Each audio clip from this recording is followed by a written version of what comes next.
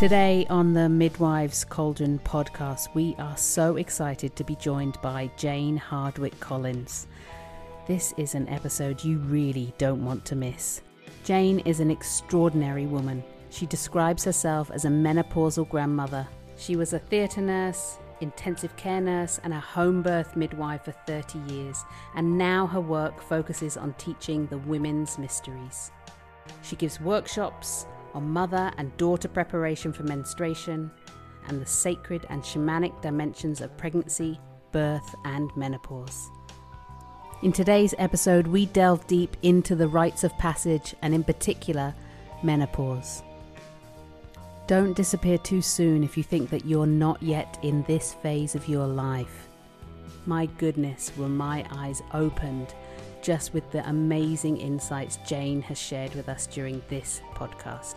I highly recommend you stay tuned and enjoy the journey. I'm Katie James, and this is the Midwives Cauldron podcast.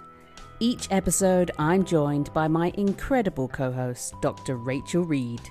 Listen in as we hubble, bubble, toil and trouble our way through aspects of womanhood, midwifery, birth and lactation. So go on, subscribe now, and hear us on your favourite podcast host.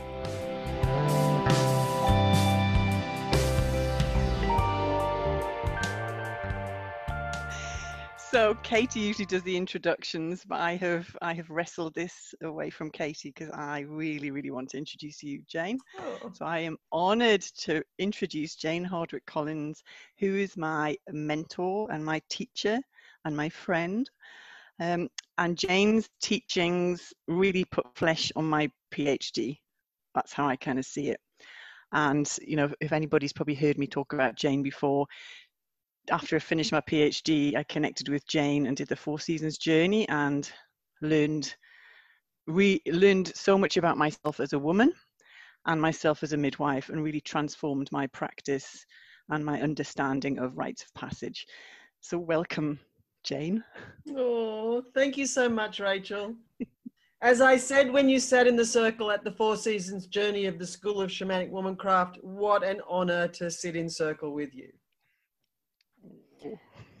That's gorgeous and so lovely, and I can feel the love here as well, having known Rachel so long, and how she's spoken about you, Jane, to me, and also knowing Rachel as she was almost transitioning through the course and changing her thinking and changing what was going on in her world as well, or learning and broadening her thinking is probably a better way to say, and then would talk to me, and that I think more changed my thinking and opened me up into this different space.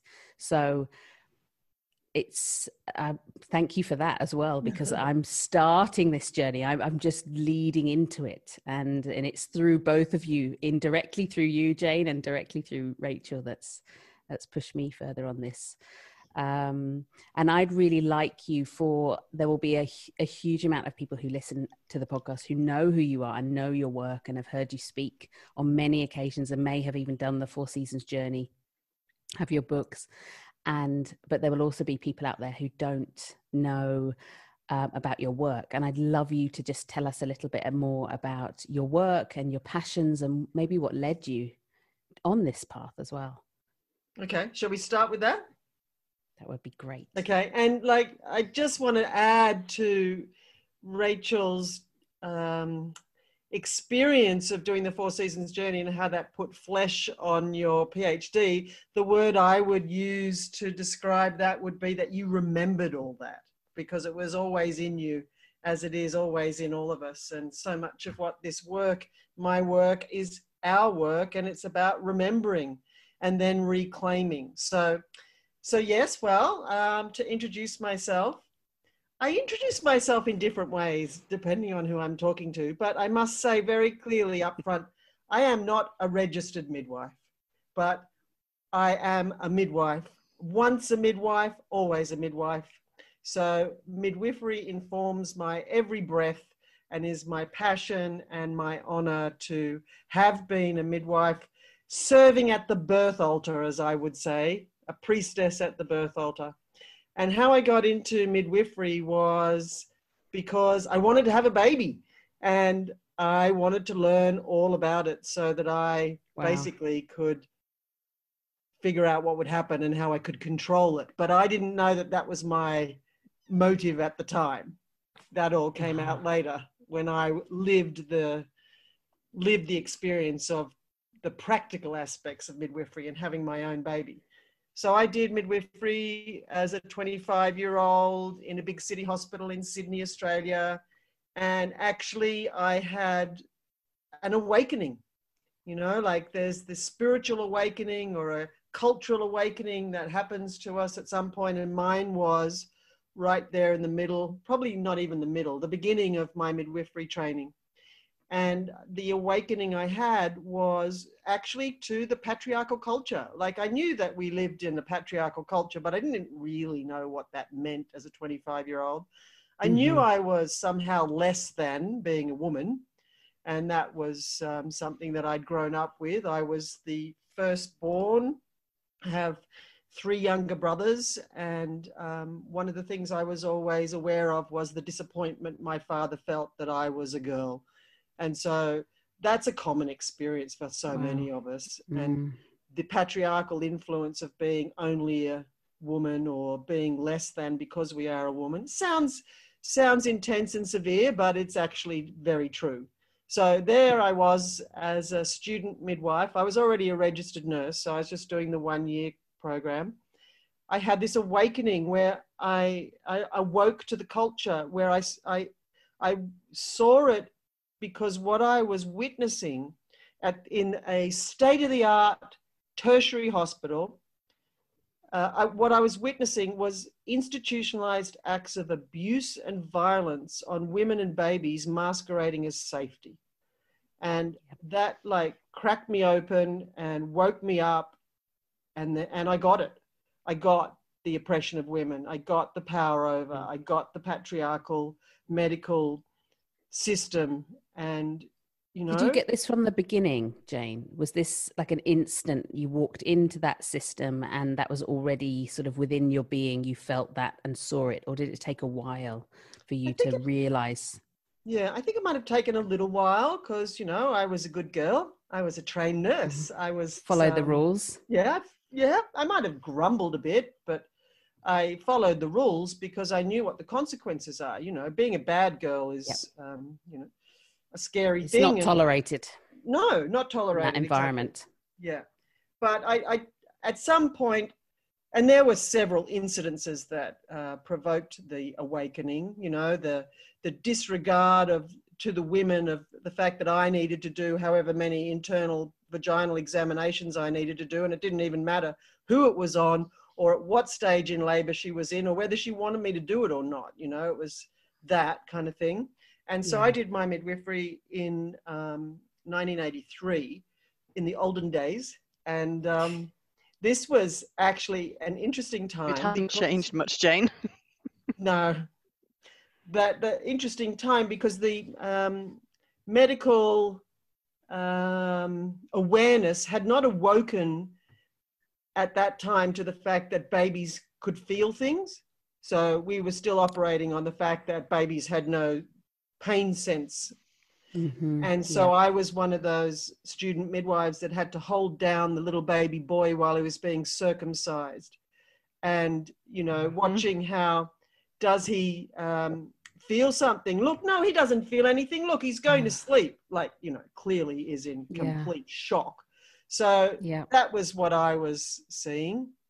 And then, you know, that basically just awoke me to the culture, woke me up, and so many more things made sense to me. And then, you know, when you start to be interested in something, lots of things come your way. And so that's what happened for me. And I started reading things and other things. I nearly failed my midwifery exam because I just didn't want to answer the questions with the answers I know they wanted, but, you know, because they were so wrong. But I scraped through and then headed for the hills, so to speak, and began an apprenticeship with a midwife.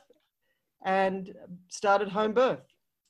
And Wow. that's where I went into the home birth world as a fresh graduate at 26 years old. And I did my apprenticeship for about a year.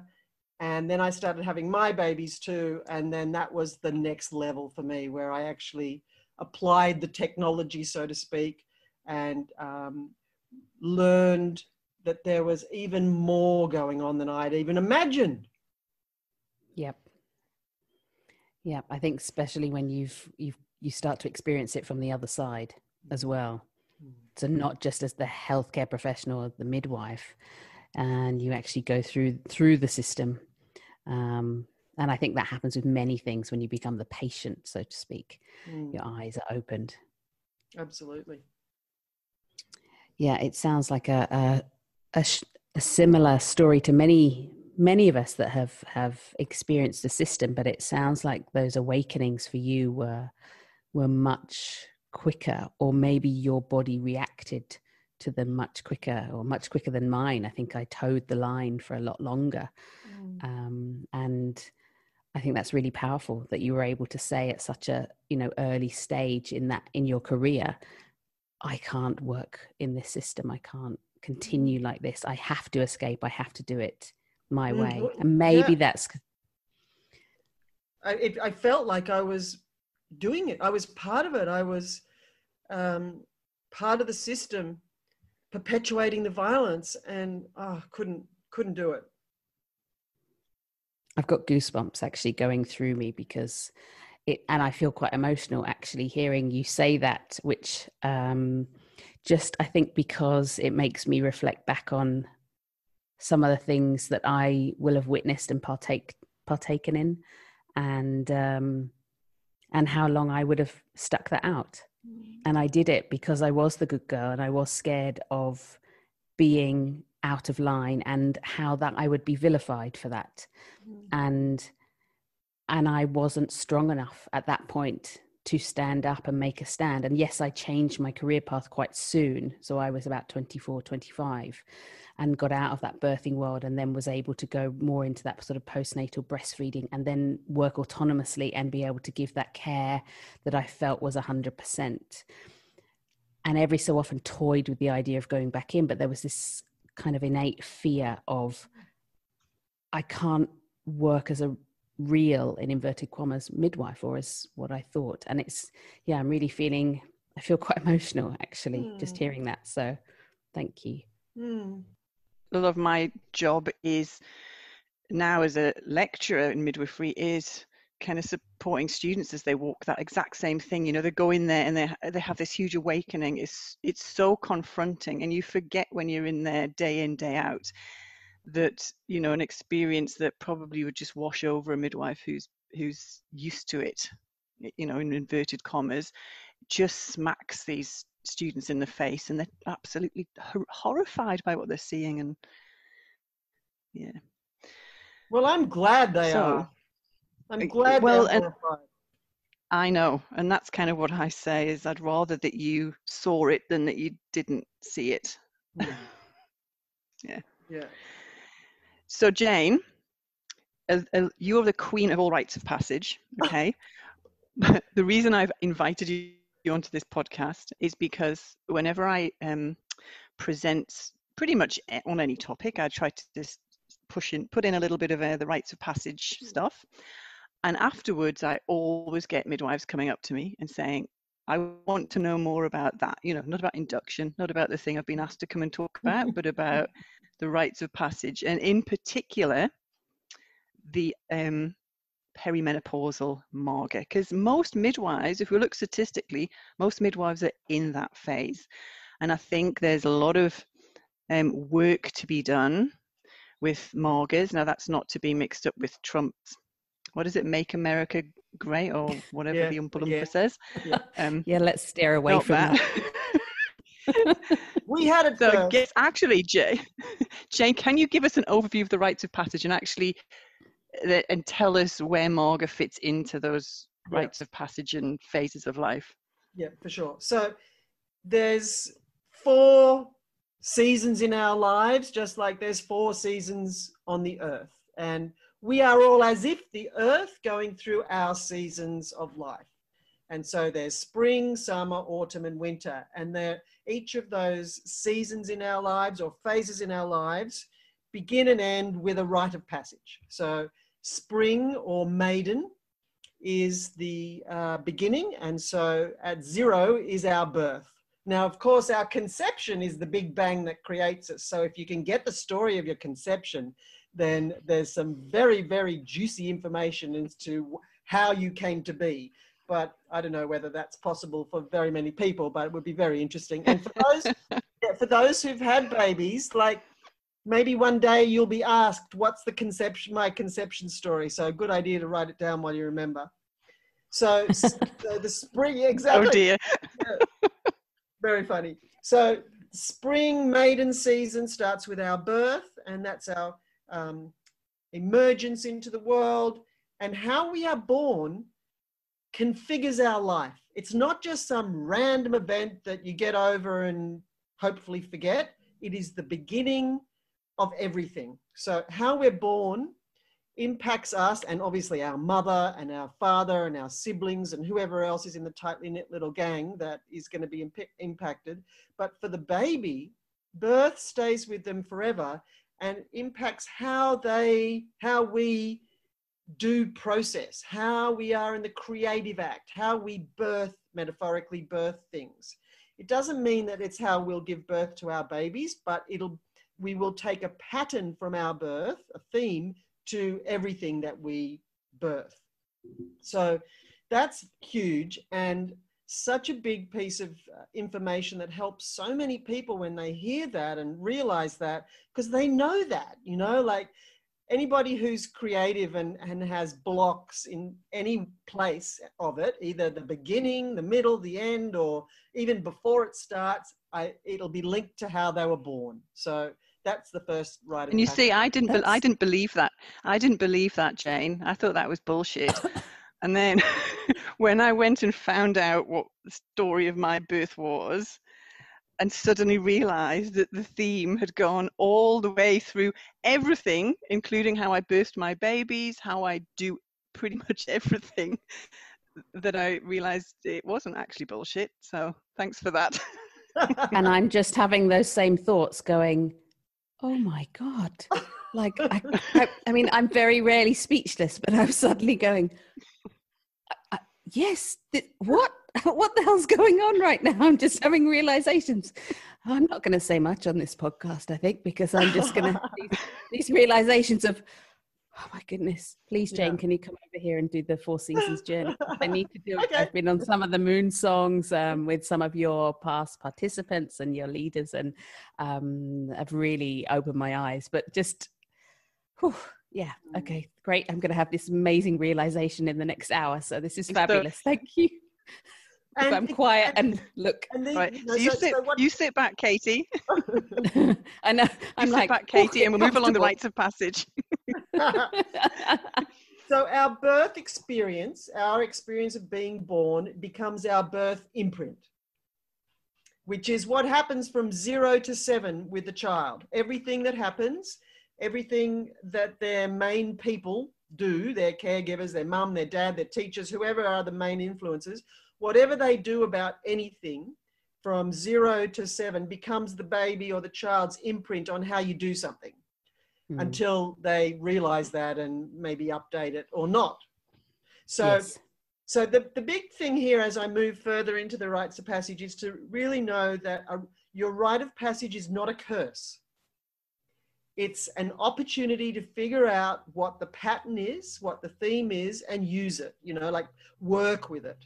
And we'll get into some examples in a minute. But the next big rite of passage after we're born, hang on, just to say, there are all kinds of rites of passage. There are cultural rites of passage and there are physical rites of passage. So I'm going to focus on the physical ones, which are referred to as the women's mysteries or the blood mysteries. So they are major physical transformations, times in our lives when we completely change from being one version of ourselves into another. Like a good example is being born, and you can't go back. So once you're born, you're born. So then the next one is menarche. And that's the first menstrual period, initiation into womanhood. Now, obviously, a lot of stuff happens between being born and reaching 13 average age for menarche, and that has a huge impact on us. And we all experience wounds and trauma through our childhood that we then modify our lives around, which we then take that through our lives. And that shows up in our rites of passage as well, as do the stories from our red thread or mother line. So in our red thread, so there's a story. There's always some sort of story going on in everybody's mother line, generational trauma, basically. And it isn't necessarily that we would have the same experience as our mother or grandmother, but there'll be a commonality. And so one of the things that shows up in rites of passage is the red thread story, because whoever's going through the rite of passage is doing the current version of that red thread story. And that's why things just keep repeating until somebody says, uh-oh, no way, this generational trauma, this repeating generational trauma stops with me, because I'm going to do the inner work to unravel it, figure out what the cause is, and update my belief system and move into a healed, healthy way. But that usually doesn't happen until childbirth. So menarche, average age 13, the initiation into womanhood. So what we know about rites of passage is that whatever happens or doesn't happen, whatever's said or not said, teaches the person going through the rite of passage on a subliminal level, which means they don't even realize they're being taught, how their culture values the next role they're going into, and therefore how they have to behave to be accepted by the culture. So rites of passage create and reinforce culture on the inside through the mindset, the beliefs, attitudes, and fears that the experience creates, and on the outside reinforces culture because everybody goes along with what you're supposed to do to behave like a woman to be accepted in the culture. So menarche, our first period, is huge. Like, it creates the woman that we then are for the rest of our lives. So the usual story around menarche, well, hang on, let me just say something before we do that. A baby is hardwired to expect that when it's born, its mother or somebody replacing her will look after it. So, yeah, of course, at menarche, a girl is hardwired to expect that somebody will teach her about the menstrual cycle. Somebody will tell her how it works and what to do and what not to do and how to help her and do this and blah, blah, blah, blah, blah. And it's absolutely frightening how little that happens. So usually the story, and I hope everybody's now trying to remember their story of their menarche, because the work here is to recall the story. And this could be an invitation to all the listeners for their homework. Recall the story of your menarche. Now, if you can't remember your menarche story, that's information, because something must have overshadowed it. And so if you can't remember it, try and remember like if you can remember a time when you were a teenager at high school and you had your period, and then try and think, okay, well, that was that year, and where was I the year before, or whatever. Try and figure out what the actual year was that your blood might have started. And maybe your mother remembers too, or your father, or whatever, somebody.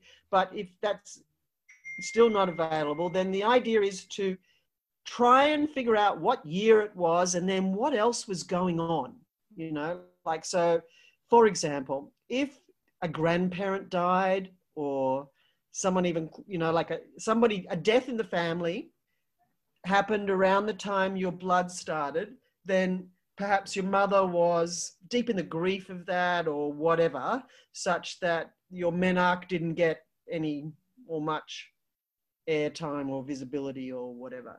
So the thing about that is, and this goes for any rite of passage, if there's something else really big that happens that has a like a dominant feeling or emotion, like say a death would have grief, then that tinges the whatever you've become. So just as a story, as an example, if your grandma died around the time your blood first started and your mother was deep in her grief and your menarche went under the radar, then your experience of being a woman is flavored by grief.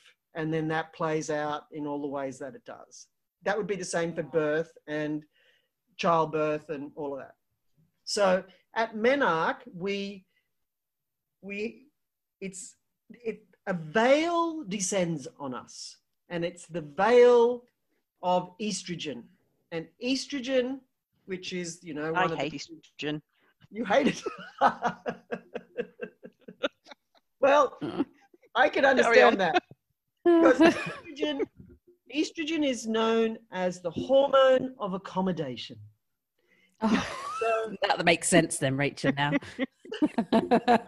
Sorry. And so at 13, average age, younger more these days for lots of reasons, which we, you know, some of them aren't very good. Yep. So this veil of estrogen descends as the blood cycles begin. And how that affects us is that we really care about what others think about us. And also oh God, I hate estrogen. Just realized. Okay. I need to lose some of this. Okay. We really care that the people that we love, particularly our children, or particularly our partners, our loved ones, or our careers, whatever it is we are completely invested in looking after, we sacrifice ourselves for, because we are fully under the influence of estrogen, which is the hormone of accommodation. But it doesn't feel bad. It feels good. We are richly rewarded. You know, it's like, oh, unless you've had a childhood where you haven't had the chance to live the life of a wild, free maiden, and you've been traumatized or had to grow up really fast or whatever, then you carry that with you through everything, and that impacts everything along the way. But wow. I'm talking about this veil because when I come to menopause, there's a story about this veil. But after menarche, we have then got our years and years of practicing our power, because at menarche, there's a beautiful Native American saying, at menarche, a girl meets her power. And then through menstruation, she practices her power. So we spend years practicing our power with our menstrual cycle, but actually that's not the dominant experience. Mostly girls go on the pill or any other kind of hormonal contraception, which just basically turns everything off and has us hanging in some limbo land. The pill switches off 150 mechanisms in your body, just by the way. So if we did actually practice our power through the menstrual cycle, we would be living according to our cycle, and we would be conducting the spiritual practice of menstruation, which is a big part of the work that I do. And it's actually what we're supposed to do. We're supposed to honor the menstrual cycle, but we live in a culture that is a negative menstrual culture, and we live with a pandemic. We have been living with a pandemic for a lot longer than this current one. And the pandemic we've been living with for thousands and thousands of years is the pandemic of menstrual shame, which comes from menstrual taboo, the menstrual taboo, which has its origins with all the religions that are around the world. So back to menstruation, where we're practicing our power. And then the next rites of passage are childbirth. But actually every pregnancy results in a birth and must be seen like that. Like, it's not just, oh, well, get over it, try again. It's yes. Thank you for saying that, Jane. I think that's It's a really important thing to mention. Thank you. I think a lot of people will thank you for saying that. That's really powerful. It's so important. Like I'm going to say this word once and then I'm going to use a different word, like a miscarriage. So that's the last time I'm going to say that. And I'm going to refer to it as early pregnancy loss, because miscarriage implies there's something wrong with the mother. And that, Yes. you know, that's usually not the case. And language is just like so powerful, as we know as midwives, and what goes on with the language. You're like, gosh, absolutely. Yeah. And every word is a spell. So we have to really choose our words with such mindfulness. So anyway, early pregnancy losses and abortions. An abortion is a birth. It's the end of the pregnancy, and it needs to be honored as that, you know, because it's teaching the mother everything, so whatever she needs to learn, because I know that we have the birth we need to have to teach us whatever it is we need to know next on our journey. And that includes early pregnancy losses and abortions. So every pregnancy is a birth, and so part of those rites of passage. And then at 25, so we've gone birth, first rite of passage, then menarche at 13 or so is the middle of the maiden season or spring season of our lives. And then we all move into the mother season of our lives, which is the summer of our lives, at around 25 years old, regardless of whether we've had babies or not, because we shift. There's a very big difference between a, say, 23-year-old and a 26-year-old. You know, they're very different creatures. They're what matter. Different things matter. And so the 0 to 25 in the healthy example, the spring is all about me. And it's the seed that sprouts, and then the budding, and then the blossoming. And then we move into the summer season at 25. And in that season, we are the creatrix. So we conceive, gestate, and birth all manner of things besides human babies. And we need to nurture those too. And we have births there too. Think of a career, for example, you know, like if you really invest a lot of time and energy and into a career, then you need to, then there's a birth into the career, and then you need to nurture that career, etc. So for women who never have human babies, they have plenty of other babies.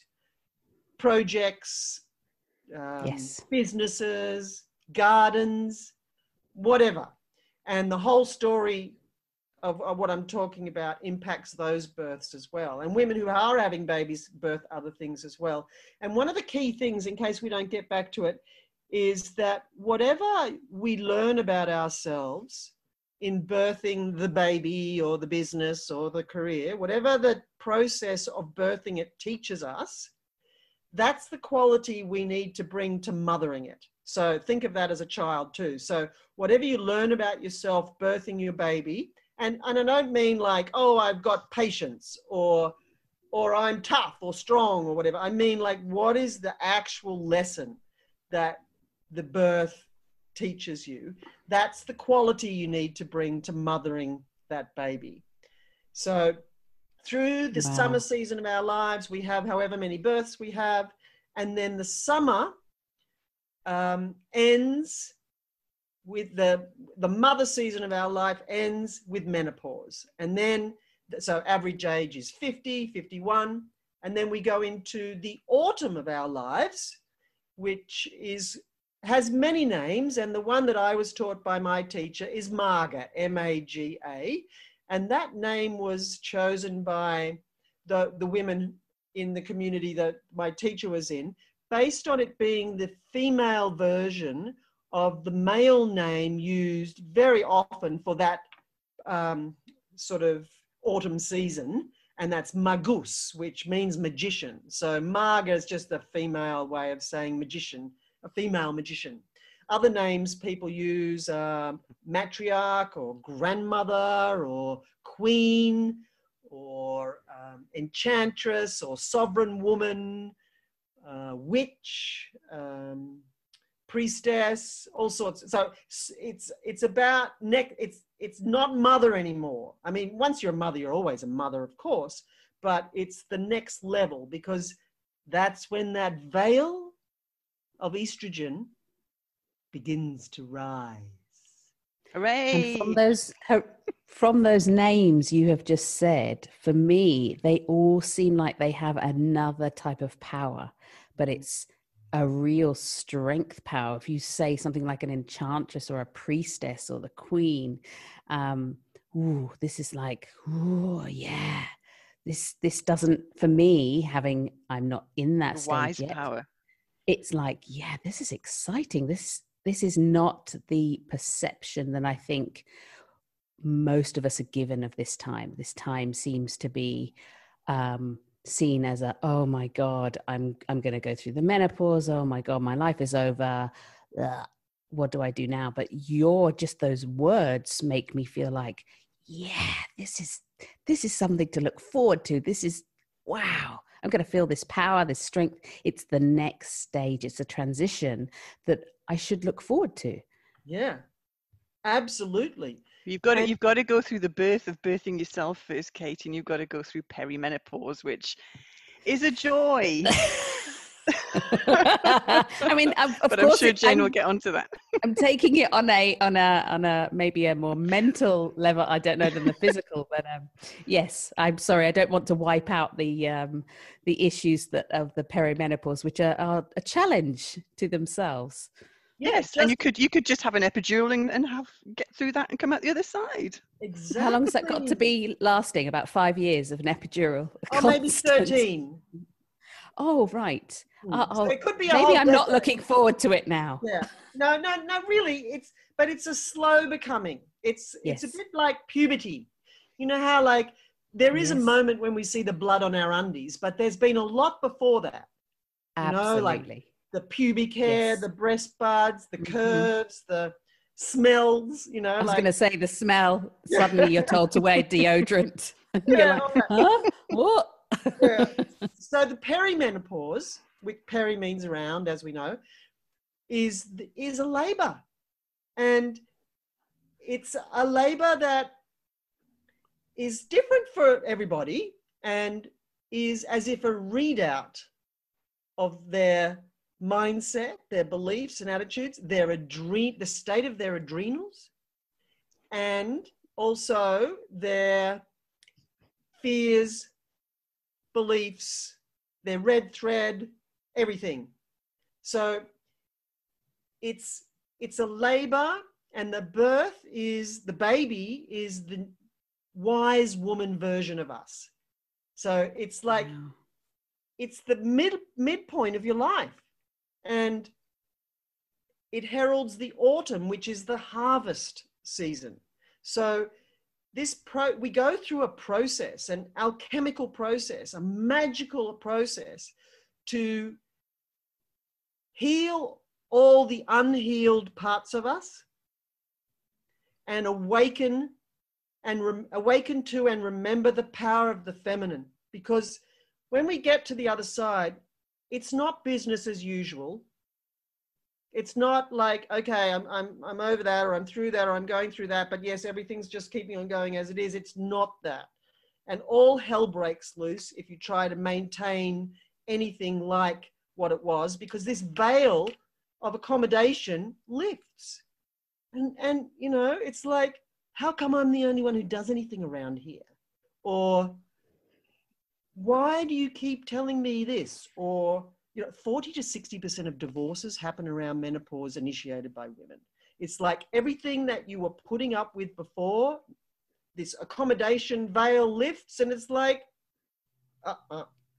no more. I think I'm starting to realize that I'm going into that phase. I'm 41, and there's been huge changes in my life, big moves, big changes, but it's a way of thinking that really in the last 2 years, and it's like this rebellion, this fighting back, this, do you know what? This is what I believe. This is what I'm going to stand up for. This is what I'm going to say. I'm not accommodating this anymore. There's still that hold back, and there's still this massive amount of nurturing that's going on. But I was saying to Rachel earlier, I think that I'm in a reverse cycle. I said, I feel like, you know, I'm in the mother phase technically of my life, but I feel like I've gone back to being maiden. I'm rebellious and I want to kick back. And then Rachel said to me, wait till you speak to Jane. And I went, because I'm thinking, what, you know, I sort of have reverted back to being a teenager at times. And I just think, no, I'm not doing this. But a stronger teenager who has this kind of self-belief and this gut to go, I will not stand for that. And these are my beliefs. And I feel this is right. And then I crawl back and go, oh God, I shouldn't have said that. And I worry about it. But it's like this strength that's, I love it. I love it when that side of me comes out. It's I think it's very similar to that kind of teenage rebellion, but it's very different in that, you know, my tolerance for fuckwits has never been very high, but it is just zero now. You know, I've got very little don't know how tolerance. She sticks up with me. I'm kidding. I shouldn't have said that. in small bites.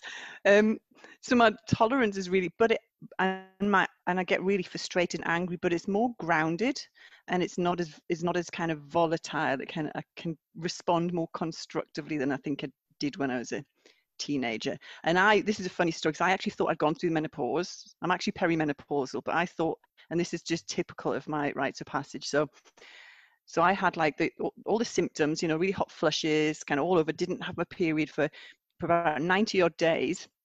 And, you know, went through a few weeks of just feeling really all over the place. And then it all settled. And I actually thought, I've just done the menopause really efficiently and effectively. So now I am postmenopausal. I've done it. That wasn't too bad. And then, of course, bled again. So that, damn. I remember you telling me, Rachel, and you were like, trying to control it efficiently. Yeah, this one won't be controlled. Next level. Yeah. And you know that I'm working that out. Yeah, what you're both saying about that ability to speak up and be more coherent, even is characteristic of the role of the Marga. And you know, so Cedar, who taught me about it, said her quote is of the postmenopausal woman: she speaks the truth without blame or shame. So, you know, that's grown up. Yep. It is. And that's what we actually need in the maternity services, is we need healed Margas who are speaking up and changing things with their wisdom and their experience. We certainly do. We actually need them without blame or shame. And, you know, like particularly in the maternity care services, like far out. I actually believe that Margas or grandmothers, and I'm not saying a grandmother, I think I would like to use the term grandmother to refer to a postmenopausal woman as well, because it's like that stage of a life. And I think we get to a point where all the children are our grandchildren as well, because, you know, that's about how we feel communal at that next level. And I believe that there is a secret army of grandmothers waiting to be awoken. And yes. And, you know, like if we can speak the truth without blame and shame and go and just fucking clean everything up, you know, like I think that nature is one of our greatest teachers. Maybe, no, the greatest teacher. Or maybe our children are. Our children are our greatest teachers, and nature is also our greatest teacher. And there are 5 creatures on the planet that go through menopause, and 4 of them live in the ocean. They're the toothed whales, pilot whales, orcas, killer whales, beluga whales, and narwhals, you know, the unicorn one. Yes. Now, cool. What? My mind is blown. Yeah, well, wait, it gets better. It gets better. Love this. The role of, because scientists, you know, bless their cotton socks, have been trying to figure out why human females would live beyond their fertility. Like, what's the use of them? Yeah, I mean, what's the point of us, really? Exactly. But if we look at these toothed whales, we can find out. And that is that they refer to them as the post-reproductive grandmothers within these communities of whales or pods. So her role is as the leader. She is the leader of the pod. And just by being there, her presence ensures that her sons and her daughters live as long as they can, and that the grandchildren, her grandchildren, their children, thrive and live on. And that happens because it's her responsibility as the leader to share her wisdom, which is where all the good food is. And like, given this cycle, where do we go? And what this weather, blah, blah, blah. So the post-reproductive grandmother in the whale pod is the leader who is relied upon for her wisdom. So there's the clue. We need to get this army of menopausal women leading our communities and sharing their wisdom. So if we do that in the maternity care services, in the world of midwifery and birth and all the offshoots, everything will be okay. We just need to wake everybody up. They need to do their inner work so that they understand why they do what they do the way they do it, so they're not reactive, and that they understand what's going on, and then they can speak the truth without shame or blame and be the leader that ensures that the babies will thrive. That's our job. But what I'm seeing, this is from my perspective, what I'm seeing in the birth world is we have maiden energy, people, you know, maidens who are just really angry about how things are, you know, kicking off and being angry. And then we've got this whole load of mothers who are just nurturing and giving and giving and giving and sacrificing in the system and being good girls to try and keep the peace. And then we've got Margas, and they are in there and they're secretly doing their thing. But you're right, Jane, we need to harness that power that I see glimpses of. And, you know, if they could step into their power within the maternity services and in midwifery, it would fix it. It would. We know that. Yeah. And so what we need to do is help everybody wake up from the dominant cultural perspective about how postmenopausal women are past it or invisible, or what's the reason they're alive again? You know, like that actually it's the next phase, and it's the phase that we need to rely on as leaders and wisdom keepers. So that's a huge leap. It is, but women themselves feel that, you know, the value of a woman is placed on the maiden, where you're all sexy and like, you know, nubile, and then on the mother who's raising children. And then, you know, you hear women say, I become invisible. And, you know, I've seen that, you know, you don't get looked at by men anymore when you've got grey hair, which is actually quite nice to, you know, not have pervy men perving on you. But, you know, that you're invisible to society, and like, what is your worth? And the social images of and cultural images of a postmenopausal woman are, you know, a grumpy old crotchety old bitch. You know, the latest is Karens. You know, I'm hearing the word, you know, people being called Karens, and which appears to refer to any woman who speaks her mind. Where has this come from, Rachel? We're just constantly being said. To me. Why is it? What's that specific word? Why that name? Is this an Australian name, or? I don't know. I think it is. Probably some poor Karen. Yes. So the use of the word Karen seems to be shifting, because I think a few years ago I heard it, and I asked my daughter what it meant, and she said, "Oh, you know, it's one of those women who always complains in shops and says they want to speak to the manager because they're not happy with the service." So, you know, a woman standing up saying, "I'm not happy with what I'm getting." No shame and no blame. So, okay. But now it just seems to be everywhere, and any woman who's kind of kicking off or speaking up is being shamed by being pointed at and said, she's a Karen, get in your box, be quiet. You know, it doesn't matter whether you agree with what the woman's saying or not. You know, she obviously is speaking her truth, and then you automatically get labeled a Karen, you know, and that just seems to be the latest. Yeah, it's just a tactic. That's the modern, new or not that new tactic to keep women in their box. Like, you know, this is the patriarchy at work. And it doesn't just mean just men do this. We do it to each other. That's part of the patriarchy, is the wounded sisterhood. And that's actually one of the big things we need to heal too, because we've been pitted against each other. And, you know, like it's an age-old war tactic, divide and conquer. It works.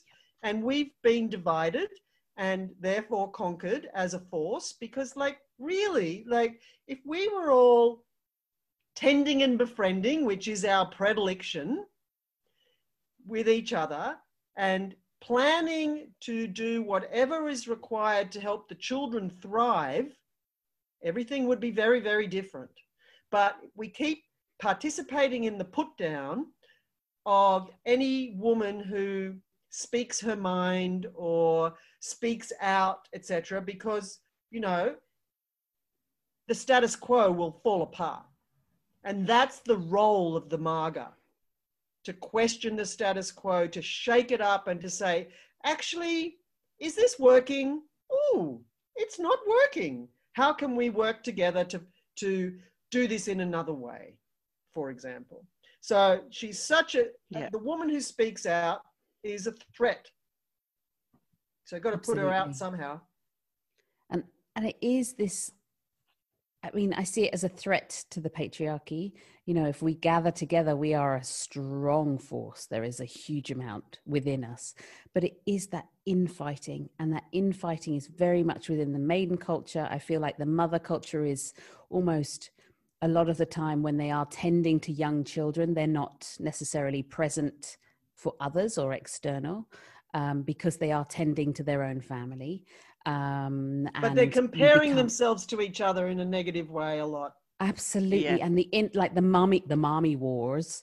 I mean, as a lactation consultant, I'm more predominantly in that postnatal sphere. My goodness, the infights of how we feed our babies. And, you know, this is a huge topic that makes me incredibly sad, because that's not what it's about. It's about building each other up and supporting each other. And we're not even doing that. And then when we as women, young, in the mother phase, are then saying these slanderous, these sort of negative effects on women who we're actually going to become. So we're making these statements about the person we're inevitably going to be.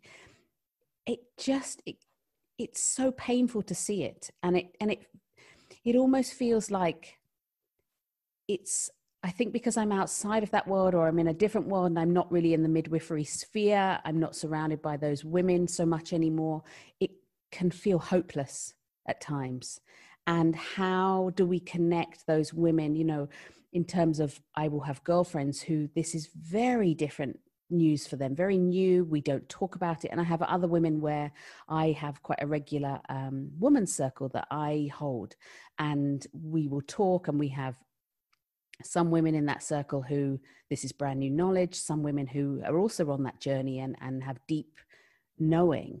And I feel like we need to be sharing this knowledge, but there is a resistance to it as well. And that resistance comes out in the form of using language like you're a Karen or a negative connotation.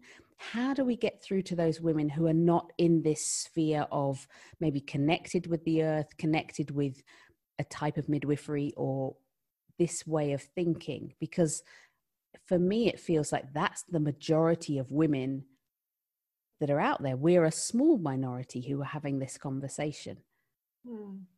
Well, I think like with everything, sorry, go Rachel. No, I was just going to say, I think with the birth culture, it just reflects the culture of women, and the culture of women is comparison and competition. And we've got into this comparison competition, you know, which is whipped up through, you know, Instagram, and like, you know, people curating images of themselves that are not actually themselves. Then people compare their real selves against the pretend versions of and it just, you know, and then we've got, you know, Margas who are comparing themselves to maidens, and, you know, feeling the need to then change their bodies so they look more like maidens, because, you know, I'm not really worth it unless I look like this particular age. And we really need some female solidarity, which, you're right, Jane, we haven't had that for, you know, right throughout kind of history. That was part of when patriarchy rose up. That was one of the first things they did, was disrupt that solidarity, and stopped women meeting together, and because it's too dangerous. You know, once women gather, it's dangerous because we can come up. That's why the gossips got, you know, were vilified, because they were gathering and they were having conversations like this about, well, you know, how can we do things better? And I'm a bit sick of the way things are. Exactly. And that's the thing, you know, if we want to understand what's going on now, we look to our history, our herstory.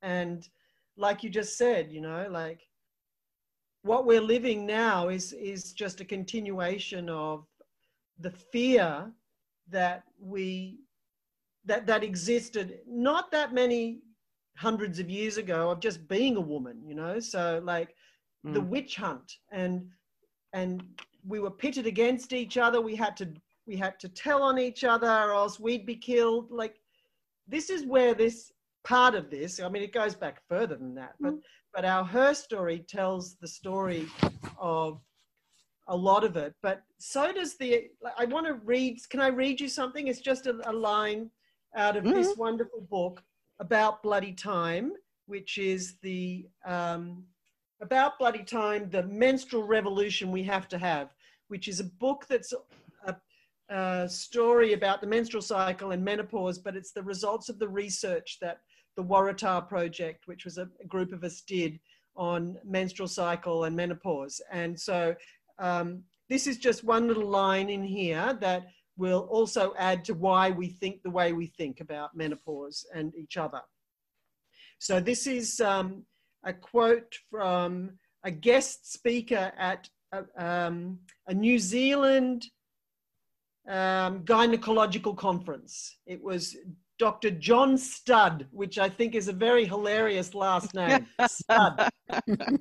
Dr. John Studd, a consultant gynecologist at King's College Hospital in London, visiting in New Zealand in 1987 as a guest speaker at the gynecology conference he called menopause a multi-system deficiency disorder, which affects skin, skeleton, pelvis, bladder, heart, and brain. He called menopausal women, quote, these wretched women undergoing general atrophy.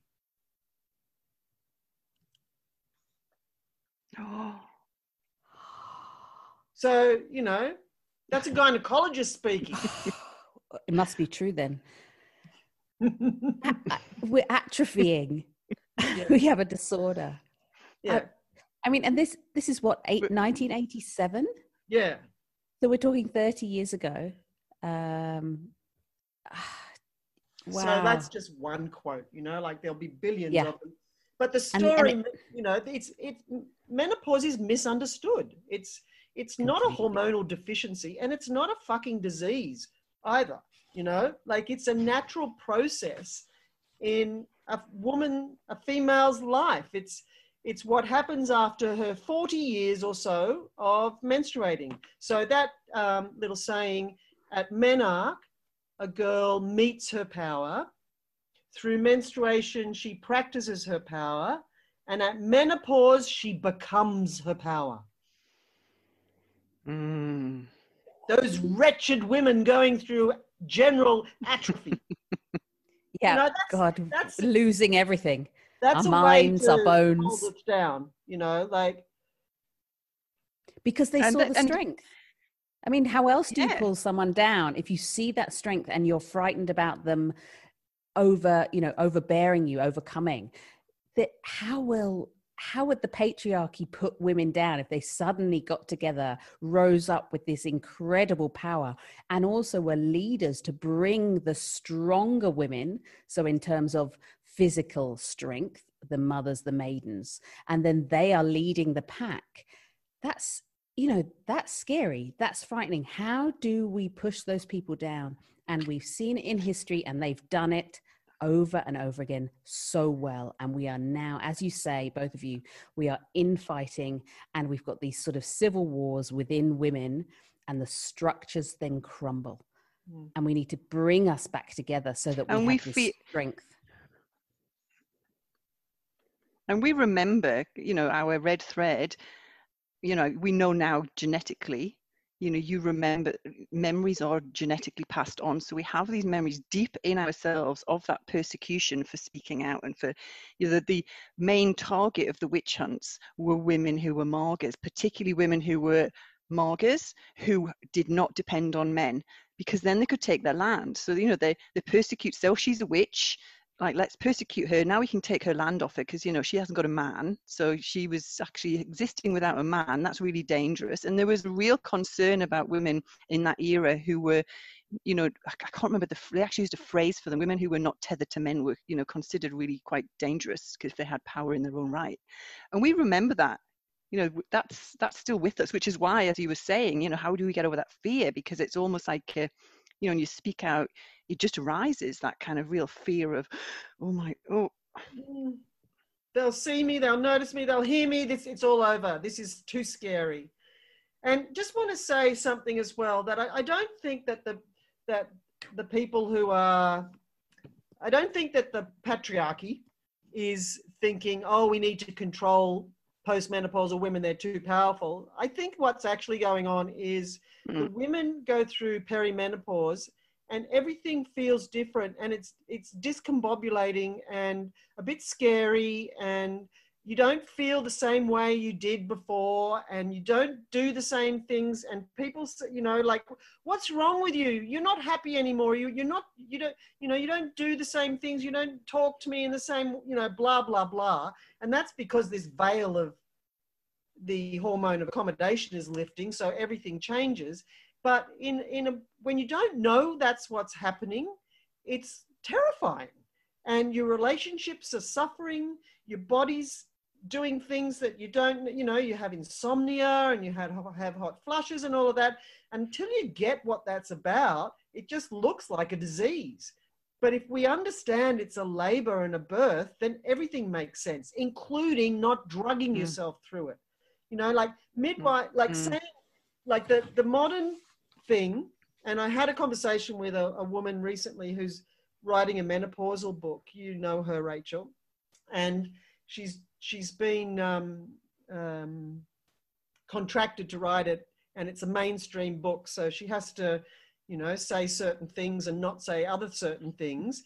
And what she's seen in her research is that HRT, hormone replacement therapy, is the thing, you know. So it's the thing that everybody gets offered or is encouraged to go on. That's because then it's business as usual, and you don't feel upset anymore or cranky or discombobulated because you don't have to change. You can just stay in this limbo zone, drugged, like, which is similar to being on the pill, you know. It's like somewhere between here and there, a little bit numb and a little bit like can't really figure out why you don't feel right, because it's not right.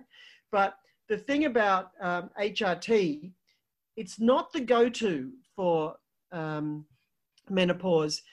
It needs to be the last resort for people who need medical help, medical intervention, in the same way as we do around birth. You know, like promoting HRT for women post-menopause or during perimenopause is like saying, oh yeah, an induction of labor and an epidural plus or minus a cesarean, that's okay. No, it's fine.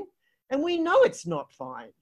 We know the ramifications of that. So same, you know, if you drug yourself through menopause, you miss out on menopause's version of what we know natural birth does. Same. It unravels you. That's what childbirth does.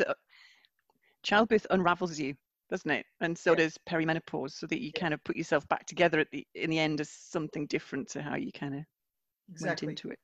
There's a lovely other piece here too, that in traditional Chinese medicine, menopause is referred to as our second spring. Oh, I like that. Yeah. And if you actually really think about what that means, it's the next growth. It's like, you know, at spring, seeds sprout, and the seeds that sprout at spring are from the harvest from the cycle before, right? So in our second spring, we're sprouting seeds from our own harvest, you know, what the growth we've gone through, and then it's the rebirth. So, you know, and also menopause is a cultural experience. In cultures that value age and wise women, the women don't have dreadful journeys through menopause, unless there's pathology in their own story or whatever. But, you know, so and there's less and less of those cultures as well, because the Western way is permeating everything. And that's the basic thing, you know, the patriarchy is fixated on youth and beauty and achievement. And it's none of that is sustainable. And we're seeing the story of our culture's attitude to menopause, which is basically the descent, you know, like the autumn season. So I didn't finish saying the seasons and the rites of passage, but Marga is the autumn season. So that's the harvest. And that's where you get to see how successful or not your gardening techniques were in the growth season that preceded it. So, and then we have our winter, which is our crone. So crone, which is a word that a lot of people can't handle, feel it's very much a put down, but it actually means crown. And so crone is the crowned wise woman. And that season in our life, that winter season, is from about like 70 or so till we die. And so a lot of women won't know about Marga, but will know about maiden, mother, and crone. But that's an old story, when women used to die closer to menopause than we do now. Now it's like halfway, you know, we've got the second half of our life. And the other thing that really impacts our attitudes to menopause is that our lives as women are compared to the lives of men. So the male experience is seen as the normal and the female is the abnormal. So men don't understand. It's a bit like what we just have seen in this pandemic here in Australia, with the latest ridiculous recommendation from the obstetricians and gynecologists of Australia and New Zealand, banning the use of water in showers and baths in labour. Yeah. Like, what? But you know what, Jane? You know what the background to that is. I mean, we've done a podcast on the, you know, how medicine took over nursing and midwifery, blah blah blah. But so the College of Midwives signed a memorandum of understanding with the College of Obstetricians. Like, how can anyone think doing that is not about power? So I think the obstetricians then took that to mean that we're friends now and we can legitimately make statements on behalf of midwives. So then they come out with this ridiculous statement saying, to protect midwives and obstetricians, you know, women can't birth in water. And it's interesting because the Midwifery College has kicked up and gone, that's not evidence-based, that's bullshit.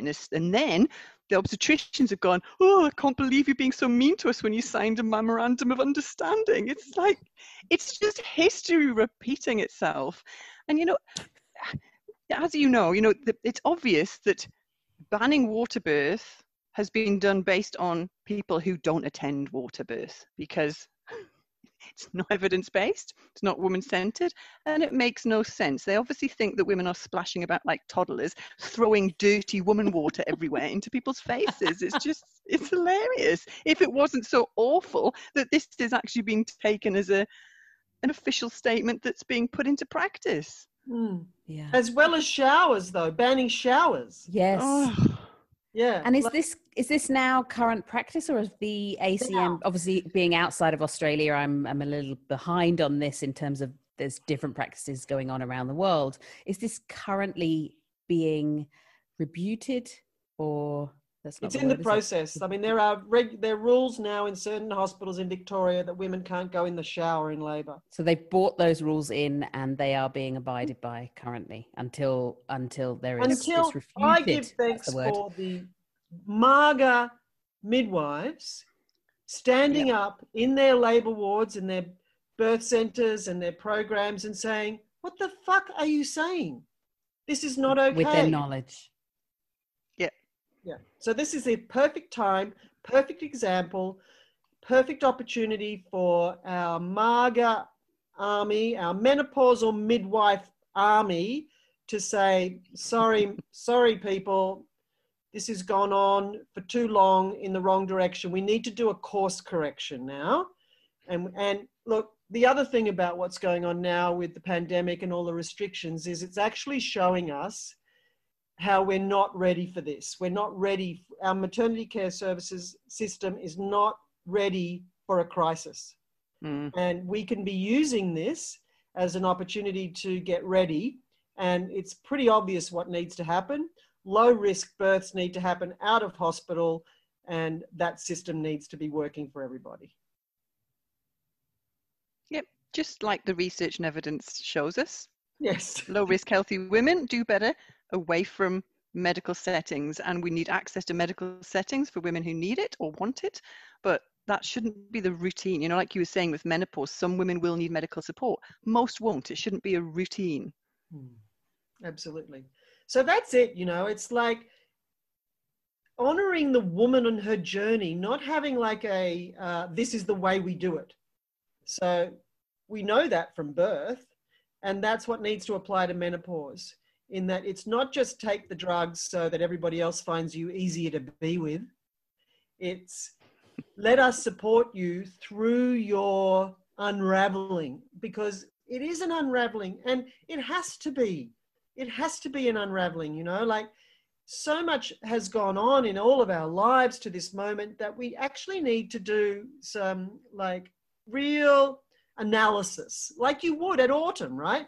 You look at what you've got and you think, oh, fuck, I should have watered that plant more, or I should have given some nourishment to the soil, or I should have, you know, whatever, just thinking metaphoric gardening techniques. And so there at menopause, it can get messy, but just like childbirth is messy, or just like a menstrual cycle is messy, women are messy. And that's not bad, you know? Messy just means not containable, or perhaps wild. You know, like what we're dealing with is tamed women. And I'm sorry if that's offensive, but we have been tamed and domesticated. And we need to return to our wildness. And there's lots of ways we can do that. And one of them is to honor the menstrual cycle, and honor birth, and honor menopause, and lean into them for the magical opportunities they provide for us to become what's required of us if we were whales, to be the leaders of our communities, sharing our wisdom. Rah, rah, rah, rah, rah. Perfect. And one of the things that fuels all that in the postmenopausal woman is her testosterone level. So that doesn't go down like estrogen and progesterone does at the same rate or at the same time. So relatively speaking, we have a higher testosterone level than we've ever had before. And so that's what brings us out and gives us purpose and mission and all of that. So, you know, that's not a nice girl. No, that's the naughty girl showing herself, or out of the box. But I feel like we should embrace that. It's a messy journey, but it's hopefully those hormones structure changes have been in that way to give us the strength, the knowing, the self-belief, the fuck it all, I don't care kind of attitude, so that we can actually cope with the messiness and the unraveling. When you put it like that, it kind of makes sense. It is a journey. It's a lot longer than labor, but it's bloody hard work. But there's certain changes in your body that are allowing you to say, do you know what? I can cope with this now. I don't have to think about others. This is about me, and it's about my unraveling. It's about my journey. It's about my learnings and my reflections, so that I can make it to this next point where I have taken everything I've known, and now I am this queen. I'm this strong woman. I'm this grandma with knowledge of whatever comes with that. But also it's given you the time and possibly the hormone structure to be able to say, do you know what? I'm ready to face those stories. I'm ready to face that heritage and that red thread that perhaps I wasn't strong enough to look at before because this hurt too much. Exactly. That's exactly it. And also part of the unraveling can be a lot of grief, because once you get postmenopausal, there's things that will never happen again. And there are changes to your body that change how you do things, or can do things, or want to do things, or whatever, so that it affects all your relationships. So there's some grieving to do as well with the change, but there's some fucking amazing stuff as well. And 3 things I can just think of off the top of my head. And so follicle stimulating hormone and luteinizing hormone, both that we know are all about ovulation. So they do this and this through the cycle. And then post-menopausally, they go up to the same levels that they are when we ovulate, when we're like, you know. Yes. And stay there. Ah.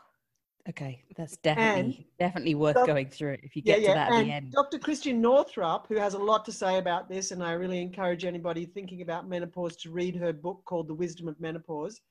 She says that that's responsible for what women experience post-menopause, which is increased intuition and increased visionary capacity. So, you know, I'm experiencing that big time. Rachel, I imagine you are beginning to do that. Yeah. Yeah. And the other thing, it's the ovulation without the it's the ovulation without the estrogen, isn't it? It's that kind of real kind of energy, but without it being focused outward, kind of more focused in. Yeah. Yeah, and switched on. You know, like it's incredible. The other thing that changes is orgasm. So there's all this terrible story about, you know, thinned vaginal walls and yes, not enough lubrication. Yeah, sex is going to get worse. It's true. So you have to do a whole new renegotiation around your body and sex and your libido and all of that. But the thing is, orgasms are much stronger and longer. And is that because we are more relaxed in ourselves and we've learned about our bodies? I think it's because of the testosterone.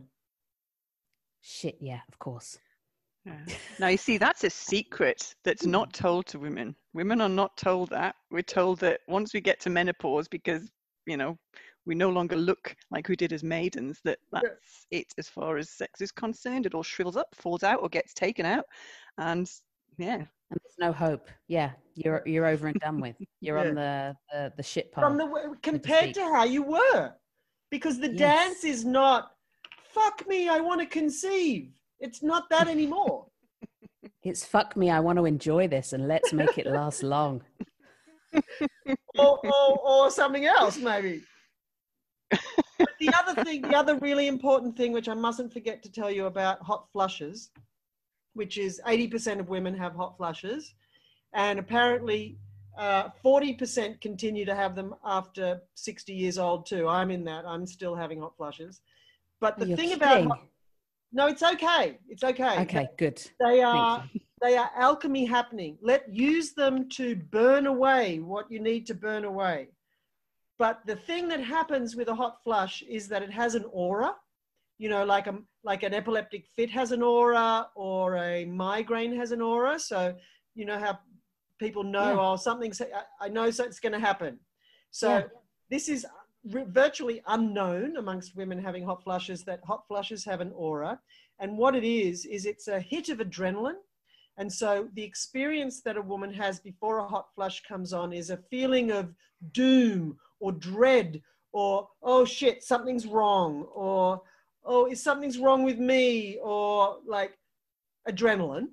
So a fight or flight kind of thing. And then the hot flush comes. So the problem is that people aren't matching them together, which they are. They're part of the same thing. And so women think they're getting anxiety. And then they get put on another drug for anxiety. And then, you know, but the adrenaline hit before a hot flush is part of a hot flush, not a sign that you're losing it and getting anxiety. That's wonderful to hear. Tell everybody that. It's so important, because that's so many diagnoses: anxiety, depression, blah, blah, blah, when it's just the process.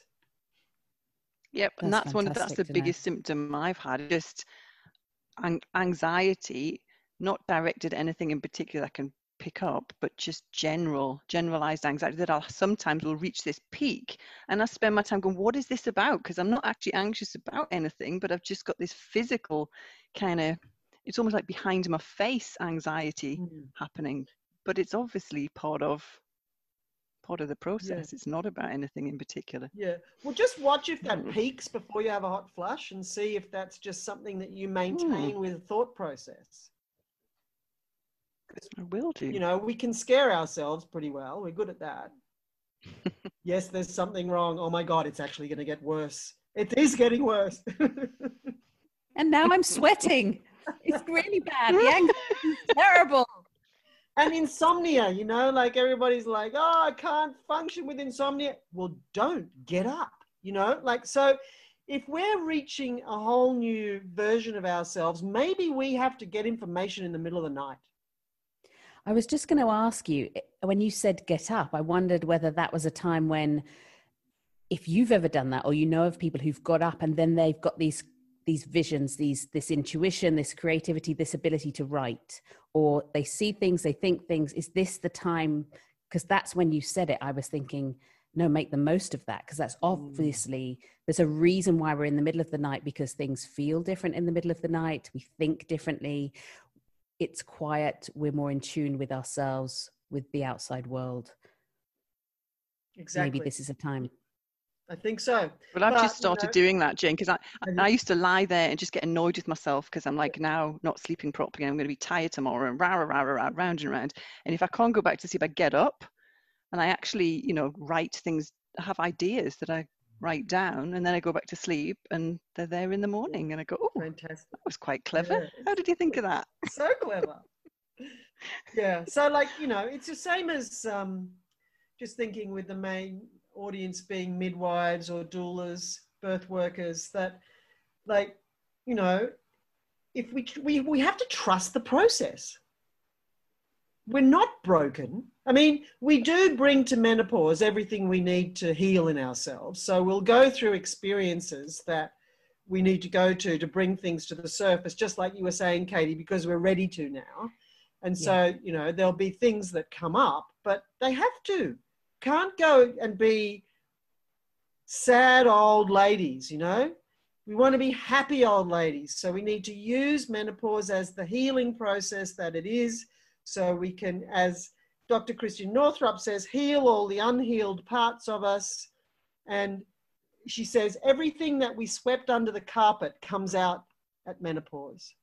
So, you know, it has to. Otherwise, we end up bitter and twisted old ladies rather than what we're supposed to be, which is leaders of our communities being relied upon for our wisdom. And I think and having lots of orgasms. And having lots of orgasms. As you wish. No pressure with that, of course. But yeah, it's the next frontier, you know, like menstruation is being reclaimed, and there's period parties now, and they even use red liquid in pad ads, you know, they're being true. We're actually not blue anymore. No. How we've moved on. We don't bleed blue. Hey, I don't bleed like the woman on TV. What's wrong with me, Mum? Exactly. And then birth, you know, like birth is being reclaimed better in some places than others. But menopause is, I don't want to exclude death, but menopause is one of the last frontiers for us to reclaim. And according to Jane Fonda, in a podcast that I listened to, she said that menopausal women were the largest demographic in the Western world. So there is a grandmother army out there that I'm waiting to see rise up. I think that's a good place to listen to this podcast. They will. And before you go, Jane, can you just because I'm sure people are listening to this going, I want more. Can you tell people where they can find you and what you're offering at the moment? Sure.